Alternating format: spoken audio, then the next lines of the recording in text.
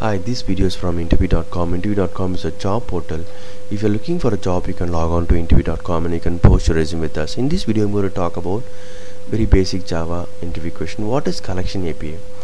The collection API is a set of classes and interfaces that support operation on collections of objects. These classes and interfaces are more flexible, more powerful, and more regular than the vectors, arrays, and hash tables if effectively replaced. Example of classes: HashSet, HashMap, ArrayList, LinkedList, TreeSet, and TreeMap. Example of interfaces: collection, set, list, and map.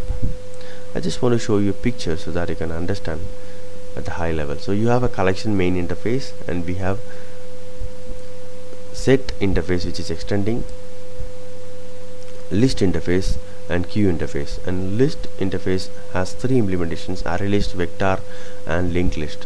Queue has LinkedList and priority queue. Set has HashSet, linked HashSet as implementations, and TreeSet is from sorted set. So I am giving an example for HashSet, HashMap, ArrayList, and LinkedList. HashSet means no duplicates are allowed in the HashSet. Please remember, HashSet means no duplicates. HashMap means you will be having a key and value. So whenever you give a key, it will give you the corresponding value. And HashMap uses hash code to find out the exact value from the collection.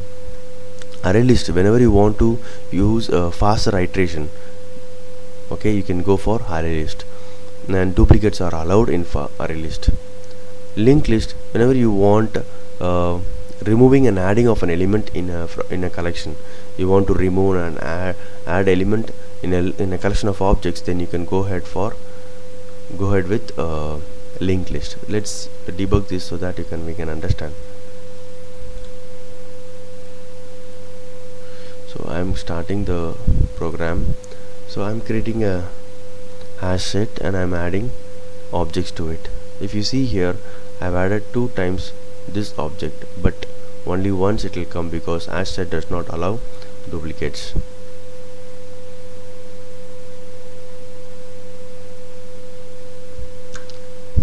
See here, it came only once. Okay, it came only once, though we have added 2 times. That's what HashSet means. There are no duplicates allowed. In the HashMap, key value. So key and the value will be displayed. ArrayList, duplicates are allowed, but it's faster iteration. Duplicates are allowed and faster iteration. And the last one is LinkedList. We can add and remove in a faster way. So that's the purpose of LinkedList. We have added the link 3 to the linked list. Hope this video is useful for your Java interview preparation. Thank you and all the best for your interview.